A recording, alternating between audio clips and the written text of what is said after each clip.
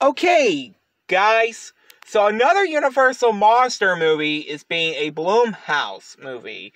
And the movie is Wolfman. Now, the last time we got a Wolfman movie was way back 14 years ago. I barely saw it. It was pretty violent. I don't know why they make it violent. But yes, the movie will be released in theaters on January 17th.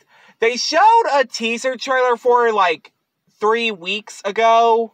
Or like the same week that Beetlejuice released in theaters. But I really am interested to see this movie, but I haven't been to a movie theater in 2 years. The last time I went to a movie theater was May 13th, 2022, when I saw Firestarter in theaters.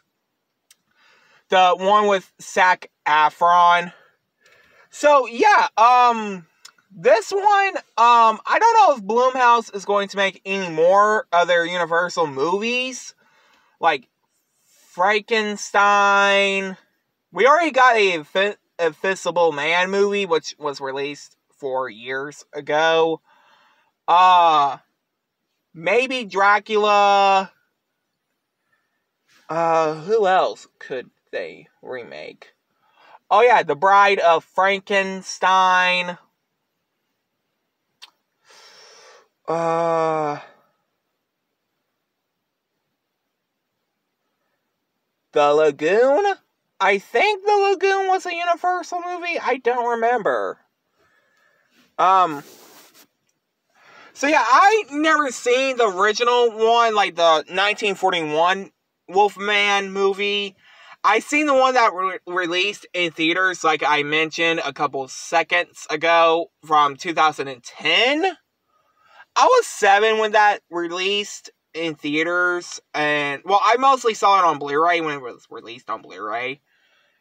But yeah, it's still pretty violent, but this one is, like, different. It's about a guy named Blake who lives all the way in Los Angeles, California, with his daughter and wife, protecting them from evil.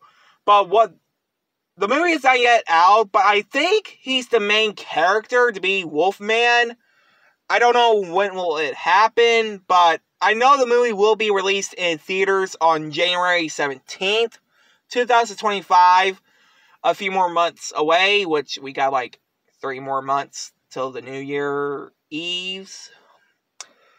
But yeah, but this is not a horror movie, but the first horror movie I saw was like a kid's movie, but technically it's not a horror movie. It's called Hotel Transylvania, which I did talk about the TV show weeks back, or a month back. I don't remember when.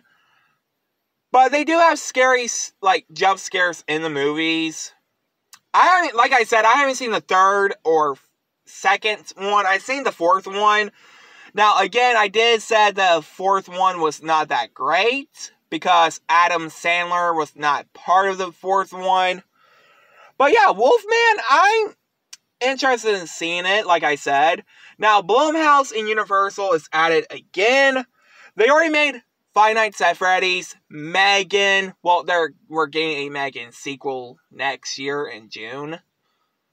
Halloween, maybe Nightmare on Elm Street, because there's been rumors going around that Blumhouse and Universal is trying to make a Nightmare on Elm Street movie.